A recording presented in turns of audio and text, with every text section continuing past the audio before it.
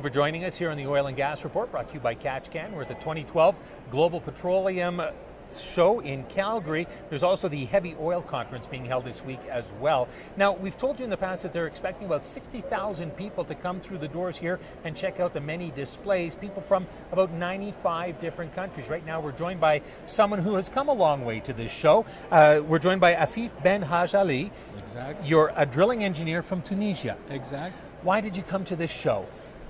The reputation. What have you heard? I mean, Tunisia's a long way away. Yeah, but I heard a lot about the Calgary show for many years at least. And then this time I'm consulting. Those days I'm free. Then I said, why not to go? Okay. And so what sort of things would you hear about the show? Most of the companies are here and a lot of visitors from worldwide.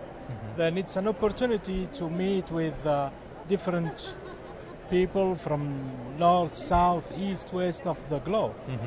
And more than that, there is a lot of companies here on the show that we don't know about them in North Africa or in Africa.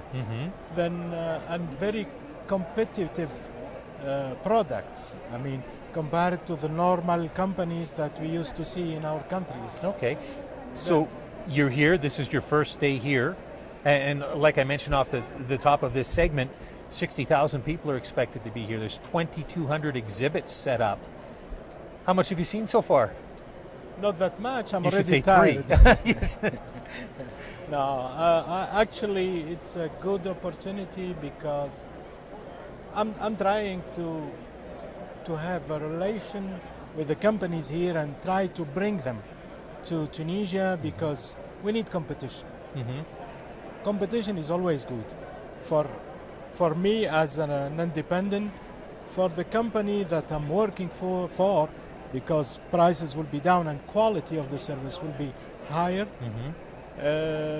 That's it. I mean, it's a good opportunity, at least to meet with people like you, or at least to meet with people here in Calgary, which is a different culture than mine from North Africa. Right. Well, tell me a little bit about what the oil industry is like in Tunisia. The Tunisian oil industry is small. We have something like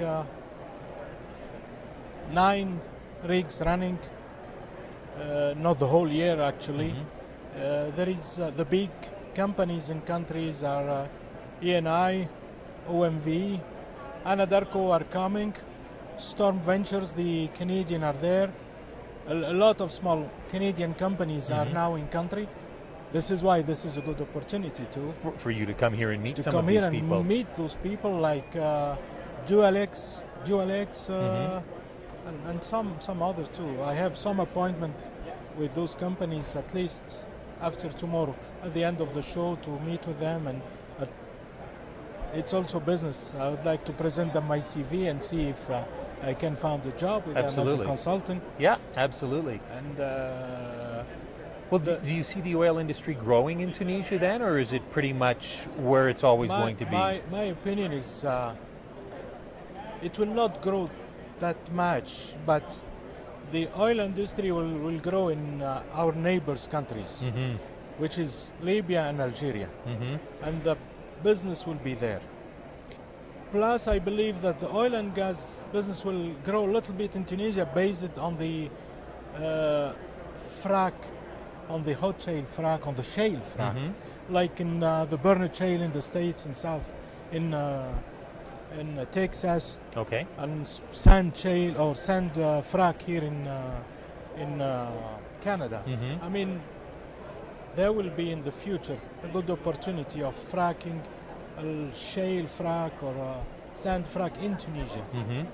And there, as I told you, there is many frack companies that I never heard about it. I never seen actually.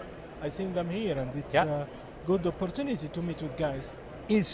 I mean, one of the focuses here is sustainability, and it's also the focus of the sponsor of the show as well. Sustainability, the environment, and safety. How do those factor into what's going on in the industry in Tunisia? The rules are very strong in Tunisia. They're stronger than the European rules. Zero spill. We generally we as the Tunisian government will go by the partner safety rules.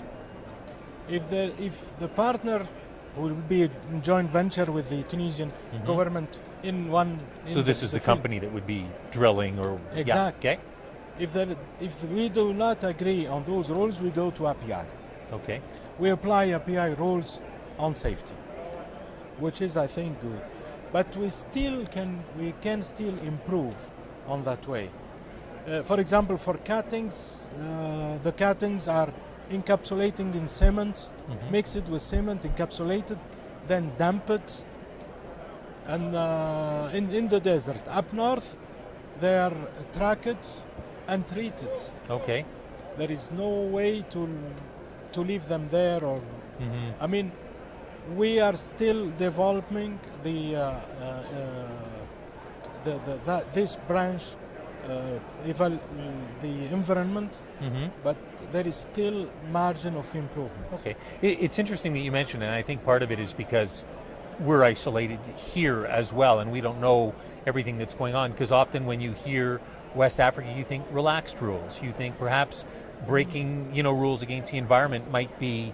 It's something that's happened before. It used to be. Yeah. It used to be from, I think, from the 80s, no more. It should be encapsulating, and some companies, they put a liner. Then they put the cutting, encapsulating cutting, then they put another layer before damping. Okay. Then so you've seen a change then? Oh yeah. Yeah. Excellent. The government don't play with that. I mean, the rules are strict, and it has to be respected. Afif, thank you very much for joining us today. My pleasure. All right, we're going to take a break. Be back with more interviews for you in just a moment.